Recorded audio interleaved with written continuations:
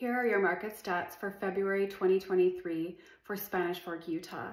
The average days on market was 69 days. That's a long time, and I'll explain that in a minute. The average list price was $467,403, while the average sold price was $428,068. That's a big difference.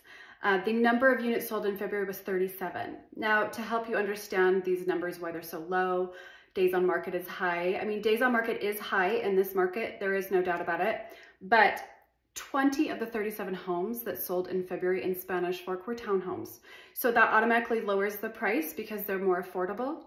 I would say they're selling more now because people can afford, that's all they can afford with the interest rates the way they are. And then the days on market 69, it's because homes sometimes sit on the market while they're being built.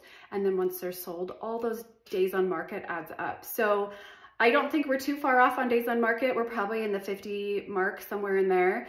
And the average list price, of course, is going to be less because we're selling townhomes. But if you have any questions regarding what your home is worth and how much you could sell it for, I'm happy to give you that information. My phone number is 801-362-6508. Thanks.